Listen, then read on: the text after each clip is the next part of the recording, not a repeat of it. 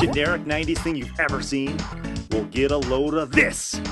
Yep, that is a dinosaur on a skateboard. That is Radical Rex.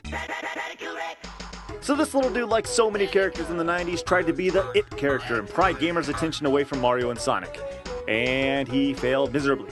The thing is, the game is not that bad. By no means is it great or even good. It's just average. No amount of gnarly dude from our boy Rex was going to change that. Now, like most platformers, you make your way around collecting some sort of object, in this case an egg, while trying to get to the end of the level. Awesome. You'll occasionally hop on the old skateboard and grind or whatever, and that's fun, I guess, but there's actually some pretty good variety of levels. This includes a volcanic rim area, treetops, underwater, and the dinosaur's anus.